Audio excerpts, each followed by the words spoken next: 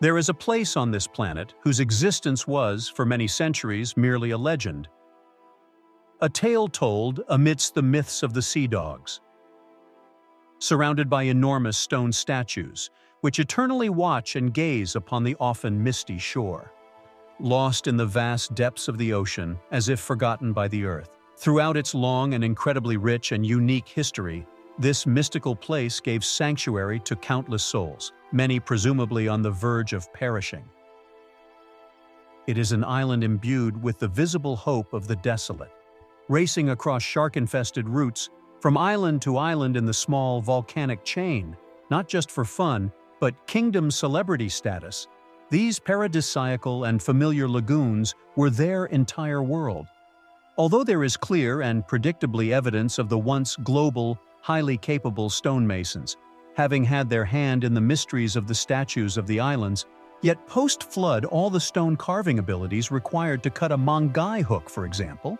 After this link was severed, generation after generation, the descendants of the marooned lived out their lives in complete isolation, never seeing their homelands again. Landing on Easter Island would have felt like the death of one life and the beginning of a new. The island was once heavily forested with broadleaf palms, for the submersion of many of the moai beneath many meters of soil or possible sediment has been that of rapid deforestation, yet I find it hard to envisage a colony dependent on such a material being so irresponsible with it. Furthermore, why were no seedlings present? Or indeed, ungerminated seeds? Why did these forests not indeed naturally grow back? Why are there so little fragments of Rongorongo, the still undeciphered language of the pre-flood civilization, all of which on wood yet still found upon the island in the late 1900s? And most perplexing of all, why do many of the statues buried up to their necks lay in differing directions? If indeed the topsoil was destabilized by the removal of root support, statues would be laying in the same direction. However, due to the island's remote location, if a great deluge was to have occurred, the collection of sediment and differing tidal patterns would explain this higgledy-piggledy layout perfectly. Yet, I digress. Strong evidence suggests at some point post-flood the islanders were introduced to sweet potatoes, becoming a very important staple which probably found its way to the island either with marooned mariners or floating wreckage.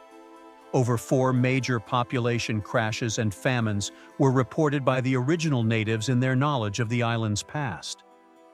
With no outside influences, invasions, or even contact ever experienced by the Easter Islanders, any other colonies were slowly forgotten.